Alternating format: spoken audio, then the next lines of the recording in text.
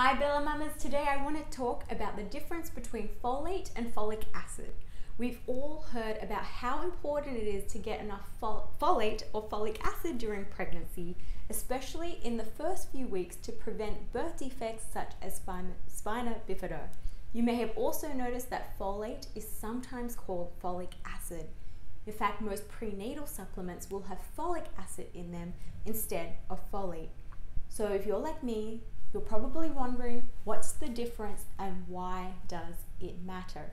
Well, first up, folic acid is the synthetic form of folate, which means it's been manufactured in a lab, which isn't too surprising because most supplements that you find on the market today use synthetic vitamins and minerals because it's cheaper for the manufacturer to manufacture and sell to the consumer. But if that's not disturbing enough about folic acid, there's also emerging research to suggest that 4 in 10 people have a gene mutation that doesn't allow their bodies to metabolize folic acid at all, which means that their bodies can't recognize or use folic acid as a bioavailable nutrient.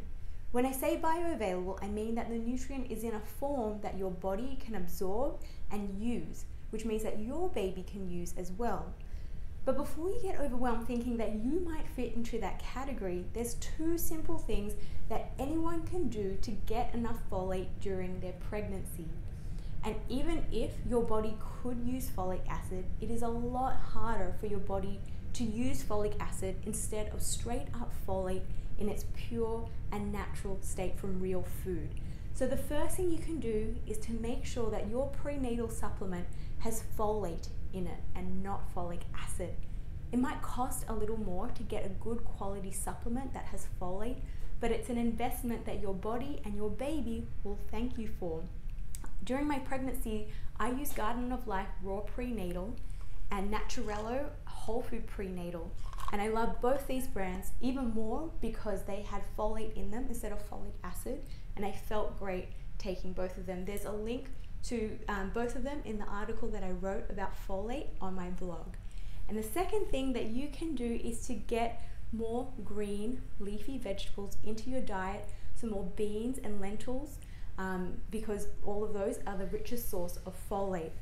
As the name suggests, folate means foliage, so green leafies like spinach and kale and romaine, asparagus, avocado, broccoli, they're all really rich sources of folate. In fact, 5 asparagus spears contain 25% of your daily folate requirement during pregnancy. So it could be as easy as chopping them up into an omelette or throwing them into a salad for lunch or dinner. And then for breakfast or for lunch, it could be as easy as a handful of spinach into a breakfast smoothie, or having a salad of kale and spinach or romaine for lunch or dinner.